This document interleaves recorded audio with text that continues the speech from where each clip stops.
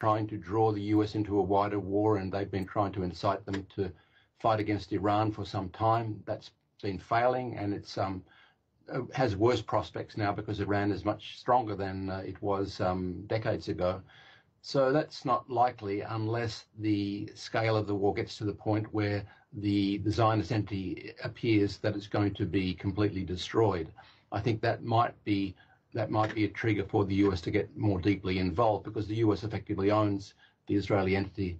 So I think the strategy is, of course, we know that Netanyahu, the current leader, is intent on keeping the war going because his political career will collapse at the end of it, and he isn't able to show any achievements now or later on, basically. So there isn't really a strategy there except to keep it going and to try and escalate and bring in NATO and particularly US support, and that seems difficult unless the war gets catastrophic for the Israelis themselves.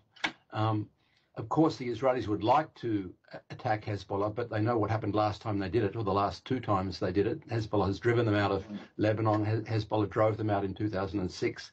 There's no prospects of success there. So really, there isn't a real strategy, a viable strategy on the Israeli part there. And of course, the Israeli regime itself is very fragile internally, and its international support is eroding very fast. So they would be crazy to want a further war without having significant powers on their side, and the prospects of that are not very good at the moment.